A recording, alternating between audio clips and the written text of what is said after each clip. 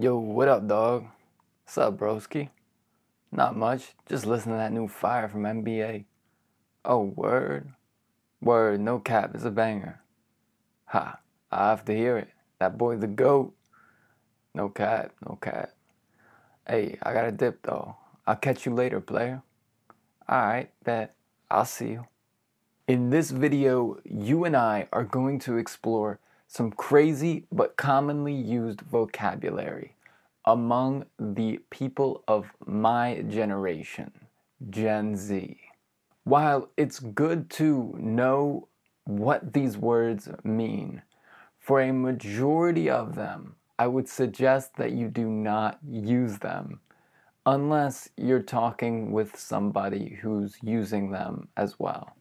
To most people, this vocabulary sounds pretty dumb. Just a warning, lol. I'm Benji, and on this channel, we learn English through interesting topics. Let's get into the video. First, a couple music-related terms. Number one, a bop or a banger. This is a song that the listener finds extremely good. Usually, it refers to a hip-hop or rap song. For example, did you hear NBA YoungBoy's new track? That song is a banger. Or that one's a bop. Both ways of saying it's an excellent song. And number two, fire. Another way of saying that something is absolutely amazing. For example, that song is fire. That song is excellent. Or you could even say that outfit is fire, meaning that outfit is excellent, it's amazing, it's wonderful. Now, a couple fashion terms. Number one, drip. Drip is a term that's often used to describe somebody's style in a good way. It's a way of saying that somebody's style is amazing, it's well thought out, or that they're wearing high quality clothing. For example, somebody might say, "Ooh, look at that drip. That jacket is fire." Meaning, look at his style. That jacket is amazing, or it's beautiful. And number two, bougie. Bougie is a way of describing something or someone that is pretentious or materialistic. For example, a girl who will only wear luxury brands. Let's say from head to toe, she's got Gucci and Louis Vuitton clothing. Somebody might say, "Man, look at her with all of her Louis and Gucci. She's so bougie." Meaning that she's pretentious or materialistic. Now, a few expressions to talk about truths and falsities. Number one, cap. A cap is a lie or an exaggeration.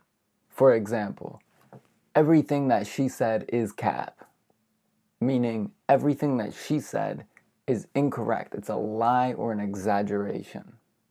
Or you could just say, she's capping, meaning she's lying.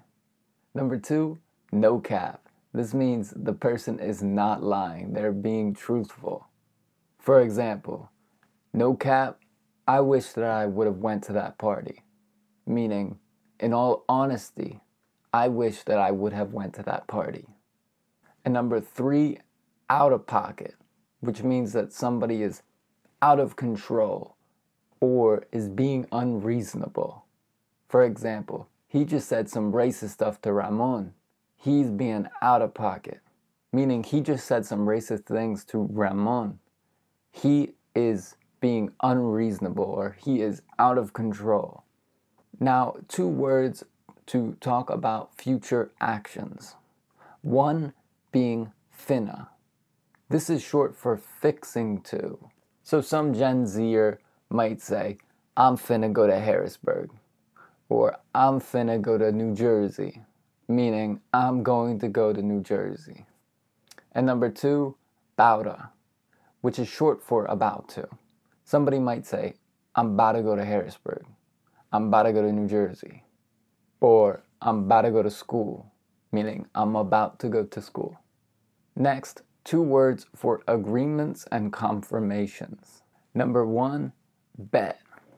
This can mean okay, I agree, or I'll do it. For example, yo bro, you want to meet at Sheets at 9? Bet. Meaning, yeah, I'll do that. I'll see you there. And number 2, word, which can mean sounds good or I agree. For example, this company doesn't care about any of us. Word, meaning I agree. Next, let's look at some terms we can use to describe our current situation. For example, number 1 is Gucci, which is a way of saying good, great, or excellent. For example, right now, I'm feeling Gucci, meaning right now, I'm feeling well, I'm feeling great. Number 2, high key and low key. High key means seriously or without a doubt. It shows that the person is sure about what they're about to say. For example, I high key don't want to go to work today, which means without a doubt, I really do not want to go to work today. And low key means something like secretly or quietly. For example, low key, I don't feel like going, which means between me and you, I don't want to go. And last, lit, which means exciting, fun, or intoxicated. For example, you can say, the concert was lit, meaning the concert was excellent or exciting. Or you can say, he got lit last night, meaning he got extremely drunk or extremely high. He got extremely intoxicated last night. Now, let's look at some negative terms in the Gen Z English. Number 1, salty. This means that somebody is angry, upset, or bitter. For example, why is he so salty? Meaning, why is he so upset? Number 2, shook, which means surprised or shocked. For example, I heard gunshots, looked around, and saw everyone was shook, which means I heard gunshots, I looked around, and saw everybody was in shock. Everybody was scared. Next, sus, which is short for suspicious. For example, he is acting very sus right now, meaning he is being very suspicious. And lastly, extra, meaning over the top, dramatic, or excessive in some sort of way. For example, his girlfriend calls him every 15 minutes. She is so extra, meaning his girlfriend calls him every 15 minutes. She is so over the top. Here's some other weird Gen Z vocab. A stan is like an extreme fan. Maybe somebody who won't miss a certain artist's concert for anything in the world. They need to support the artist. They need to go see the shows. They need to buy the songs on Apple Music. They need to buy the t-shirts. That's a stan. Next, to dip, which means to leave an area. For example, I'm about to dip, which means I'm about to go. Number 2, to flex. This means to show off or to boast. For example, look at him flexing his new car, which means he's trying to show how cool he is for the car that he has. And lastly, to be slept on, which means to be undervalued or overlooked. For example, that rapper is extremely slept on, meaning that rapper is undervalued. Not enough people know how good he is. And lastly, some very commonly used acronyms in Gen Z English. Now, if you don't know, an acronym is basically an abbreviation for something. It shortens something down. So for these acronyms or abbreviations, we got number 1, FOMO, meaning fear of missing out.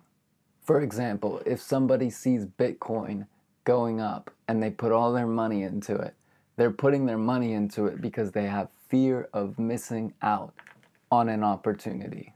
Number 2, GOAT, meaning greatest of all time. This is usually used to describe people's favorite artists, sports players, and other idols that they have. Number 3, OP, meaning overpowered. This is mostly used by gamers, but for example, if somebody's playing Call of Duty, they might say, this gun is so OP. This gun is so overpowered. OG, meaning original gangster, is often used to show that somebody has been in an industry for a long time. For example, LeBron James is one of the OGs of basketball. And AF means as fuck, and it's used as an intensifier for sentences. For example, that dude is crazy AF, meaning that man is extremely crazy. I hope that this video helped you understand some of the vocabulary used by Gen Zers. Surely, if you follow some young people on Instagram or on X, you'll see some of these words being used. If you want the flashcards to remember all of the information we went over in this video, go down in the description and become a member today. It was a pleasure seeing you again, friend. Have a wonderful week. Goodbye.